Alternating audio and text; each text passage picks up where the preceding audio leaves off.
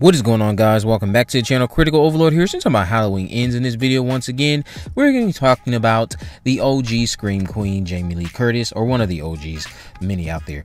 So Jamie Lee Curtis has wrapped filming on Halloween Ends. She put out a heartfelt post earlier today where she's titled, or where she captioned it, "A bittersweet end for me on the Halloween movies. I've made great friends and have collaborated with wonderful artists on these 3 movies, and today my part in the film has been completed, and with it the end for me of this trilogy." That, of course, being the David Gordon Green timeline that consists of 3 new trilogy of films that are tied to the original John Carpenter classic from 1978. And she shared this nice image here that you see on your screen, Laurie Strode Forever. Now, I have to address the biggest concern that I see a lot of people have. They think that this means that Laurie Strode dies. That, on top of the fact that she has in the past stated that the ending is not going to sit right with a few people or some people and might make some people upset. You know, combining that now with this, she's already done filming and she hasn't, the production itself isn't done. So people think that this is even more proof or more reason to believe she's going to die. I will say that the way that they've managed to keep a lot of things tight-lipped and secretive this time around is very impressive. They definitely learned from the Halloween Kills issue, but this does not mean that Laurie Strode is going to die. You need to remember that there's a lot of instances where movies can be shot out of order. If I'm not mistaken, I think that's more common actually, where movies are shot out of order. This would be to accommodate that the time you have available for certain actors, maybe budget stuff, and just other things that are going on involving the production that would resort in the movie being shot out of order, so that way you can still have the movie you are desiring to have in the final product when you put it all together and put everything in a nice correct order, even though you shot it out of sequence for the most half. So even though Laurie is done, Jamie Lee Curtis is done with the movie in terms of filming it, that doesn't mean Laurie Strode is dying. Laurie Strode very well might actually be in the finale. I have no doubt that she will be in the finale, actually. Only because of the fact that, if I'm not mistaken, this is the longest time she spent working on one of these movies since this new trilogy started. I think this was the longest time she spent on set out of the other 2 movies that she's done, Halloween 2018 and Halloween Kills. I think she spent the most time with Halloween Ends. A lot of her scenes probably just have already been shot, such as the fact of her final moments in the film, which I'm certain will be in the finale or leading into the finale if she's not in the whole entire finale aspect. That doesn't mean that she's dying, though. Something could happen where she's sidelined for the rest of the movie. Like I've stated before, you don't need to have Laurie Strode die for this to happen, but I would very much so rather have Allison Nelson be the one who has the final say against the shape, in a manner in which Laurie Strode kind of is the one who gives the assist to that. She does something to Michael Myers, but Michael does something to her which sidelines her. But then in the end, Allison and Michael are making up a big bulk of what ends up leading to the ultimate demise of Michael Myers, whether that be us actually seeing him die or something else, who knows.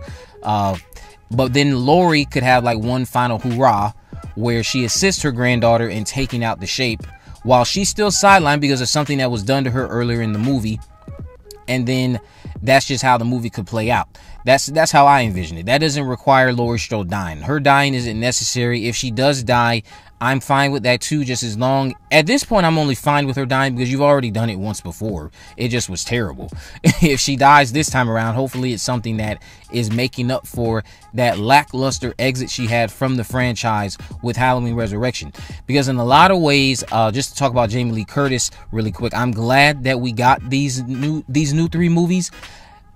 With Laurie Strode coming back and with Jamie Lee Curtis getting to have a recreation of what she can do with this character and now end it on better terms. The Halloween Resurrection exit for a character like Laurie Strode, after what Jamie Lee Curtis has contributed to the character in previous entries, that was completely lackluster. It was very much so in the same vein as what they did with Sally in the latest Texas Chainsaw. So I'm glad we have Laurie Strode back for these latest 3 movies.